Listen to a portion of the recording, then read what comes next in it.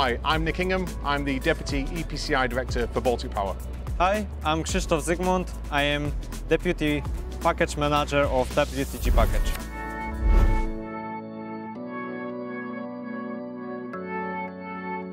As most of you will know, onshore wind in Poland has been going for the last 20 years. Since 2003, developers in Poland have been building onshore wind farms, and Poland now has approximately 90 onshore wind farms. But thanks to our shareholders, ORLEN and Northern Power, here we are today representing Baltic Power to tell you more about the heart of the wind farm, the wind turbine generator, or as we call it, the turbine.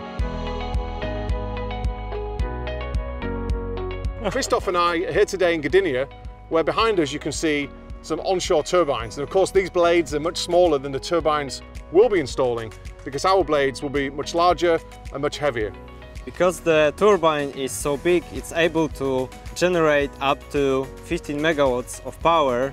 So just to put this into perspective, one turbine is enough to power 20,000 Polish homes for 1 year, and in total we can power 1.5 million Polish homes per year.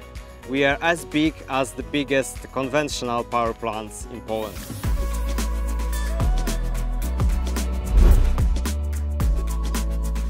As I've already mentioned, Krzysztof and I are experts in the wind turbines themselves. And we're going to tell you a little bit more today about what exactly is a wind turbine, because I'm sure many of you just see hills full of turbines but don't know exactly what they are and what they do. So Krzysztof, perhaps you can describe a little bit more about the wind turbine and its components. So the three main components of the offshore wind turbine are the tower, the blades and the nacelle.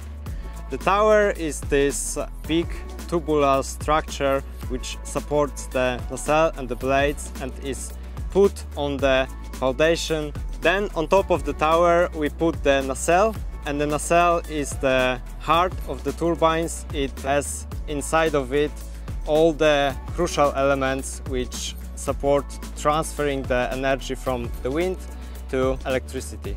Maybe Nick, you would like to say more what's inside in the nacelle. Thanks Krzysztof, but before that I want to explain a little bit more about exactly how the blades, like the blades behind us, work. So think of the wind turbine itself very much like a fan, but rather than using electricity to make wind, we use wind to make electricity. So as the wind blows, the turbine blades capture the wind and its kinetic force, or its energy, and using high and low pressure, this turns the turbine blades. The turbine blades then go through a series of gears or gearbox inside the nacelle, and then onto a generator where the electricity is produced. In order to gather as much energy from the wind as possible, as efficiently as possible, the blades are getting longer and longer, and the area which is covered by the full rotor is as big as 6 football fields, and the blades are as long as 115 meters.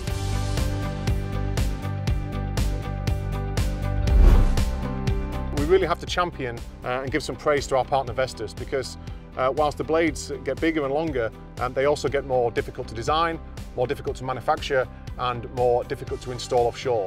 So my colleague Krzysztof has already explained to you the size of the components that we're dealing with.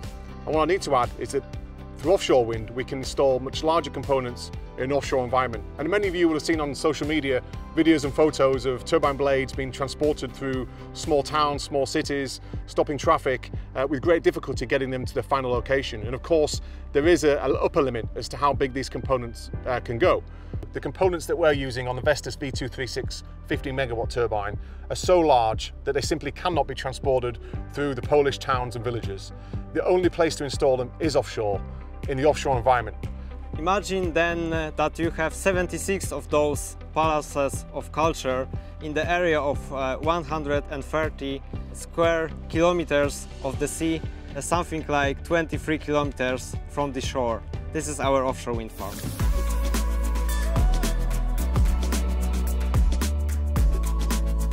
The towers themselves are approximately 120 meters tall, meaning that the hub, or the center point around which the blades spin, is approximately 140 meters above the sea. And the nacelles, well, how big are they? Well, imagine the size of a small house. We're installing 76 of these offshore. That's how big they are. And when my colleague and I, Krzysztof, visited the Vestas test site at Østerild in Denmark, we were quite simply amazed at how big these turbines are. They're far bigger than anything else on the market. The nacelle is roughly 10 meters by 10 meters by 30 meters. So it's as big as big home or small block of flats. If you get there, you have a lot of equipment, but you have also enough space that you could really take a party or wedding there. A wedding, okay. Baltic Power is going to expand its scope, and we're now going to offer weddings in the turbine nacelles.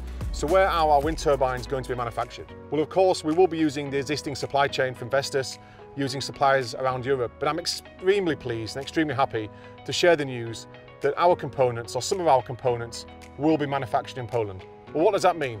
Well, that means Polish jobs for Polish people creating Polish products in this market. We are the first project in Poland to be installed in Baltic Sea, but we very strongly believe that it's just the beginning, and in the coming years we'll see more and more gigawatts being installed near the Polish coastline, and more Polish homes being powered by green energy coming from offshore wind in Poland.